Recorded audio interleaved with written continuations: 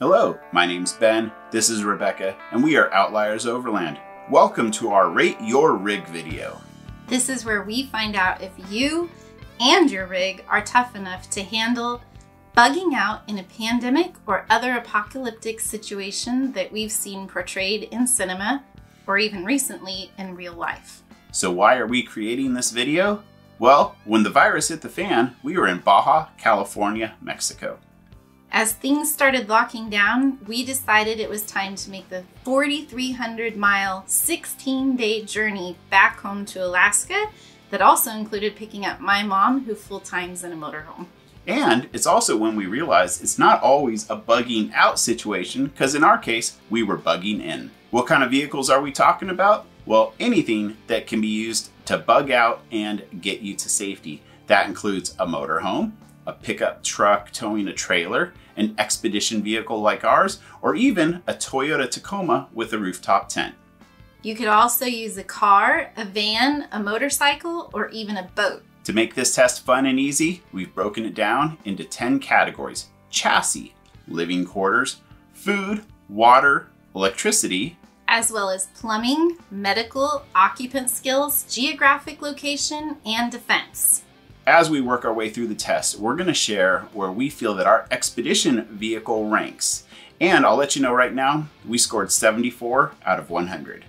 Well, obviously it's on the honor system, and as previously mentioned, each category is scored on a scale of 0 to 10. You're also going to have to be objective. There are always two sides to a coin. Everything has pros and cons. So take a step back when looking at your rig and be objective. For example, one of the military LMTV truck chassis. These things are beasts. They can go anywhere, but they're not very maneuverable, and they're also slow as heck. So those are cons and things to look for. As we work our way through the video, feel free to pause and write down your answers for your rig. For a little added fun, when we're all finished, in the comments below, post your score and tell us a little bit about your rig. One final thought before jumping into the test: visit our website, outliersoverland.com. Traveler resources, newsletters, increased engagement with us, merchandise, all kinds of good stuff. outliersoverland.com. We're also producing a docu-series on our travels in North America called Overland North America. So be sure to check out the trailer at overlandproductions.com. First up has to be the chassis. Everything is built from the chassis up. Is this vehicle going to start when you need it? Is it reliable? And is it ready to go in the event of a bug out situation? Another question to ask: how maneuverable is your rig? Big RVs are not going to score so well here. Travel trailers and trucks also a little harder with a wide turning radius, something that is really important if you need to make a U-turn quick. Internal combustion engines are rendered useless without fuel. So is your vehicle fueled up and ready to go? How much fuel can you hold? Do you think you'll be able to find it in the event of an apocalypse? And what kind of range do you have with full tanks? In addition to that, does your vehicle have any special qualities? Is it an off-road machine, 4x4 capable? Is it a high-performance road machine that can outrun things and maneuver quickly and drive fast? So where do we rank our 4x4 expedition vehicle Denny, built on a Mitsubishi Fuso chassis? Well, I think he deserves a solid 8. I would agree. He may not be a sports car, but the Fuso can handle any kind of road conditions. Yes, it was designed for doing deliveries in cities, and our 4x4 version was designed to work on construction sites and industrial applications. So it is a beast off-road. And it has top speeds of 70 miles per hour, which is pretty respectable, especially in comparison to other chassis. And then with the additional fuel tank, we have over 800 miles of fuel range. We don't need DEF fluid or ultra low sulfur diesel. I don't know if biodiesel would be a problem, but we would explore it if necessary. But I feel within 800 miles, we could find safety. Next category up, the ever important living quarters or camper unit provides protection from the elements, security, and creates sustainability. Yes, does your vehicle have a camper unit? Because that is a positive. Or do you have to pitch a tent? Can this vehicle and camper unit sleep your whole family? Or do you need to pick a favorite? Other important factors to consider for your camping unit. First of all, are you able to heat and cool it? You definitely do not want to have to run from the elements. Yeah, you can never really schedule a pandemic or apocalypse unless it happened in 2012. But does your vehicle have a pass-through? Do you need to get out from a trailer or a camper to get to the driver's seat? That can compromise your security. And finally, how fast can you pack up your rig? If you've got a big travel trailer and you've got to lift the jacks and you've got to connect the hitch and all of those things, those definitely can compromise your safety. So where does Denny rate? I say an 8. One downside we do have is no pass-through, so we have to get out of the camper to get to the driver's seat.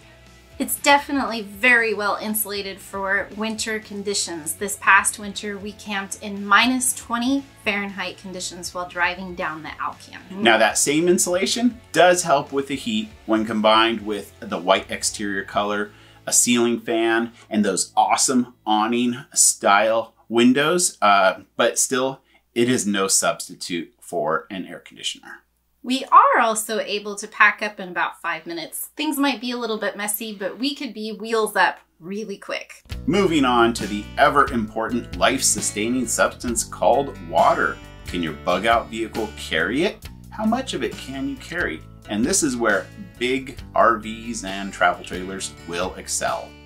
Next question to ask yourself, are you able to capture water? Either catch it as it's falling from the sky or pump it from a natural source into your rig. Once you have it in your rig, are you able to make it potable with filters? And where does Denny the Expedition vehicle rate? Well, we're putting him at a 6. We can hold a respectable amount of water, 40 gallons, but we do need to get it from somewhere.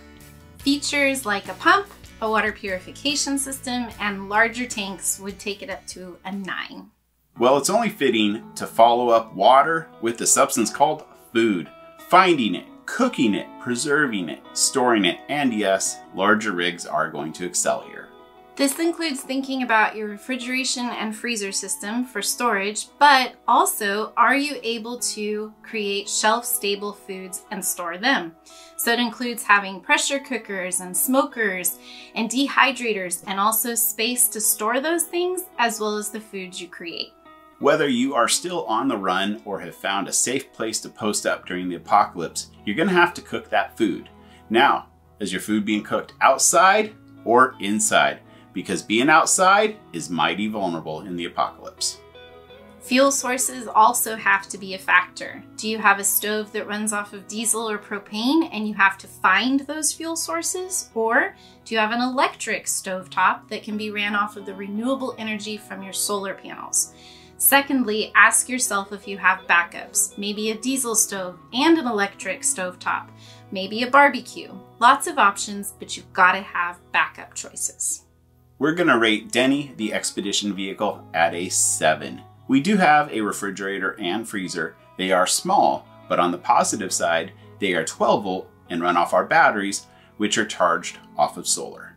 We do also have a sufficient amount of dry storage where we could keep a pressure cooker and dehydrator in scenarios like this, as well as the food that we preserved. When it comes to cooking, our main stove is fueled by diesel, which is awesome. It's efficient, but it is a consumable product. So in an event like this, we would probably lean more towards using the little electric skillet or the Instant Pot. A barbecue that we carry with us is also an extra backup, although it requires propane as well, so eventually it'd probably give out. Well, as long as an EMP didn't wipe out everything electrical, it's time to talk about electricity. First of all, are you able to create it? And if so, is it with a renewable resource like solar? Or do you have to have fuel to run your generator? And once you've created it, where are you going to store it? And how big is your battery bank? We feel Denny the Expedition vehicle rates really well in terms of electricity at an 8.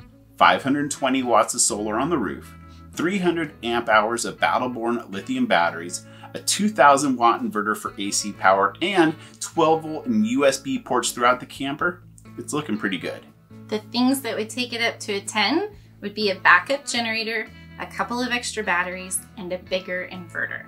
Next up, the ever important thing called plumbing, which is valuable for health reasons, sanitation, and even security. Because if you have to go outside to do your business, you're mighty vulnerable with your pants down. In addition to that, you also have to think about dumping techniques and methods. Are you able to use an outhouse, or do you have to go find a dump station?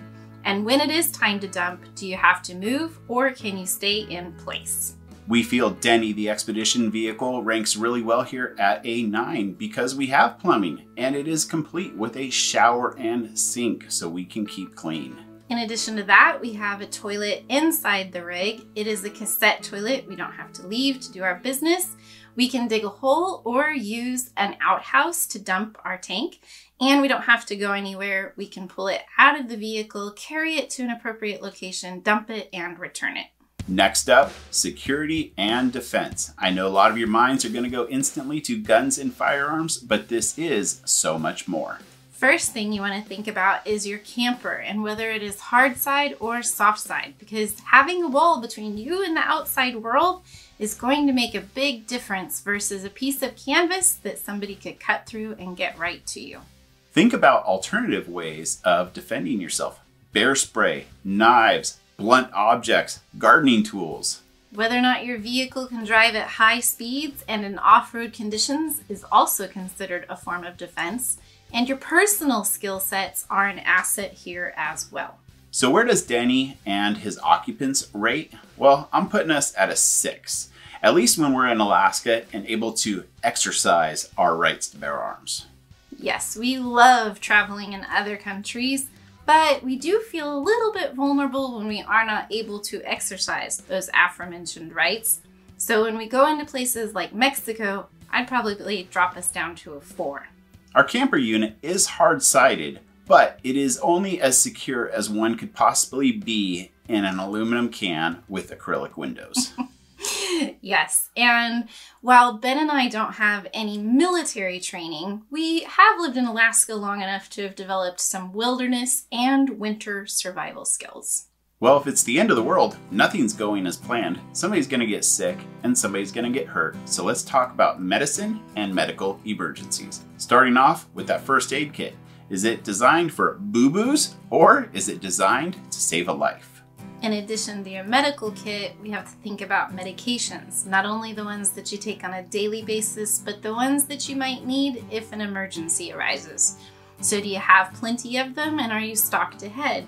Also, do you have any kind of medical or first responder training? It can mean the difference between life and death when somebody is sick or injured. Well, we feel Denny and his occupants rank really well here at an 8. Short of being an ambulance, we're very well prepared thanks to our first aid kit from MyMedic. Yes, one that is meant to save lives, not just take care of boo-boos. So think airway, breathing, circulation, the ABCs. That's what this kit is for. And rather than go into all the details of everything we put in our first aid kit, we're going to link the video that we created about it in the description below. I feel we're really well prepared in terms of medicine. After all of our trips to Mexico, we have put together a very respectable med box. And then when combined with Rebecca's training as a physician assistant, that just adds to the arsenal. Yeah, so I've had training in rural and emergency medicine, so that really helps. But more importantly, we've also made sure that either by osmosis or intention, Ben knows a lot of these things as well. In case I'm hurt or injured, he can take over. In terms of our weakness, we really would like to add an AED and some ambu bags to our kit to really feel totally prepared in this department. Moving right along to your geographic location. Where in the world are you? Is the area subject to extreme heat or extreme cold? And if it is, how far do you have to go to get to somewhere a little more pleasant? In addition to that, you have to think about population centers and people, because lots of people can sometimes mean trouble. In addition to that, you want to think about your proximity to water sources as well as food sources, and how long it would take you to get to said places. So where does Denny rank? Well, in Alaska, we're gonna put him at a 7. Yes, it's cold, but the camper can handle it. And in our favor, there's not a lot of people up there. And also in our favor, food and water are everywhere. On a plus side for the camper itself, we have 4 redundant heating sources, very beneficial in the Arctic. On the downside, we don't have air conditioning. Last but not least, let's talk about the occupants of your bug out vehicle. Now is when we find out what skills are you bringing to the table. For example, are you bilingual? Are you a ninja or Navy SEAL? Can you hunt, fish, forage? Or have you received extensive medical training? Honestly, the possible list of skill sets goes on, but a few others that we've thought about are being able to negotiate, having excellent driving skills, or being mechanically inclined where you know how to weld or fix things. So where does Denny and his occupants, being us, rank in this final category? We're putting ourselves at a 7. With thanks to Rebecca's medical skills and training, they are going to be priceless in the end of days. We can speak a little bit of French and a little bit of Spanish, but we also do not have to register our hands as lethal weapons, so we're not trained in that manner. We are also both very good drivers. We can hunt and fish and forage, and Ben is really good at turning a wrench. Thank you so much for joining us on our Rank Your Rig vehicle. We're really excited to hear your scores and also hear a little bit more about your vehicles in the comments. Thanks for joining us. Don't forget to hit that subscribe button and check out our website, outliersoverland.com. Normally we'd say see you on the road, but in the midst of this, I guess we'll see you at home. Bye.